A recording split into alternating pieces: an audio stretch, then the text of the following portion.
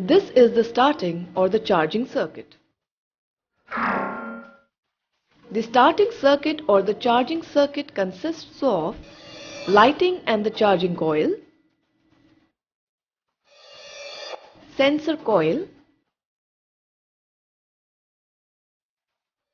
rectifier cum regulator unit, battery,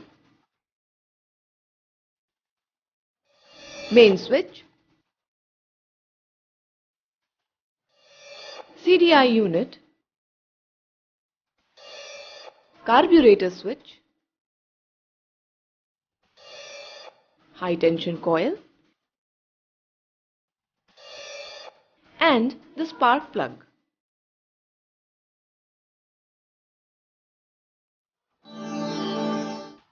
Charging coil, sensor coil, rectifier cum regulator unit, battery, CDI unit, high tension coil, spark plug, carburetor switch are grounded by body or wire.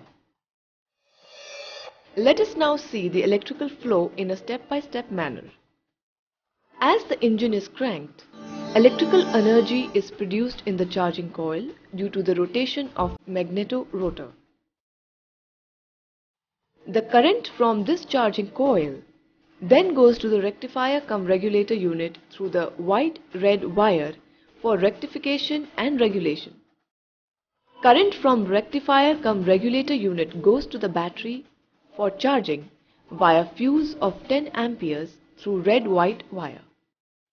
The red-white wire is also connected to the main switch.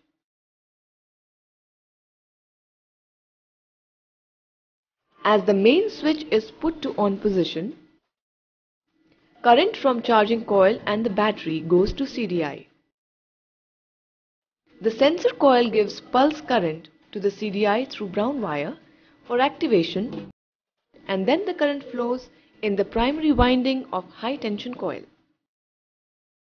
Now, high voltage is induced in the secondary winding of high tension coil, which delivers high voltage at spark plug electrodes.